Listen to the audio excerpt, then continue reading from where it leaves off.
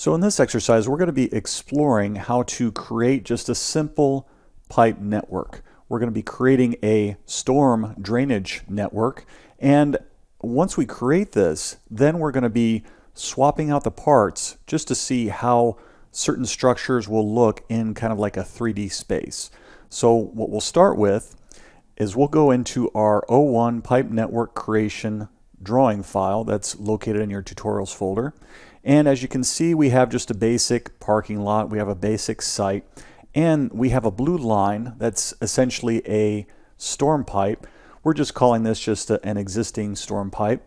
And we have just a block of just a simple manhole, just a simple storm manhole. Now, what we'll do first is we'll go ahead and create a brand new pipe network. And the way that we accomplish this is if you go into your tool space, go under Pipe Networks, and then under Networks, we're going to right click and we're going to select Create Pipe Network. We're going to do it by layout, and we're just going to name this Storm. Next, we'll select our network's parts list, and currently we have sanitary sewer, a standard parts list, and a storm sewer parts list. Go ahead and select storm sewer, and then click OK. And then we get our network layout tools toolbar, and that's essentially how you just create just a simple pipe network.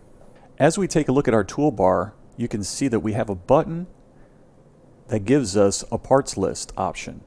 So if we click on that, at any point we can click this drop down and we can select a different parts list. But for right now, we'll just stick with storm sewer. Click OK, and then we'll take a look at our standard structures.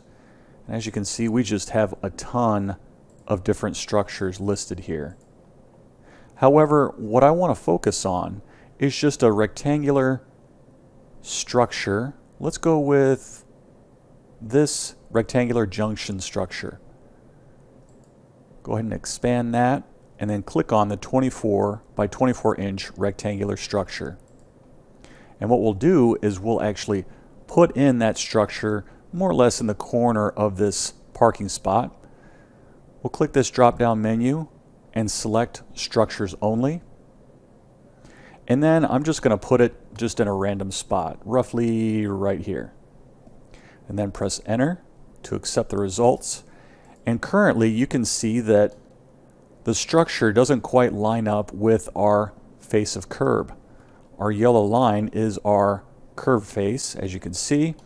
And if we close this down, and then after that, choose the view controls. Right now we're in the top view. Click that and select Southwest Isometric. And after we do that, you can see that we have our structure. And if we want to, we can move this by typing in M for move. We select our object, click the endpoint of this corner of our structure, and place it at the endpoint of our face of curb. So we're able to line everything up very, very nicely.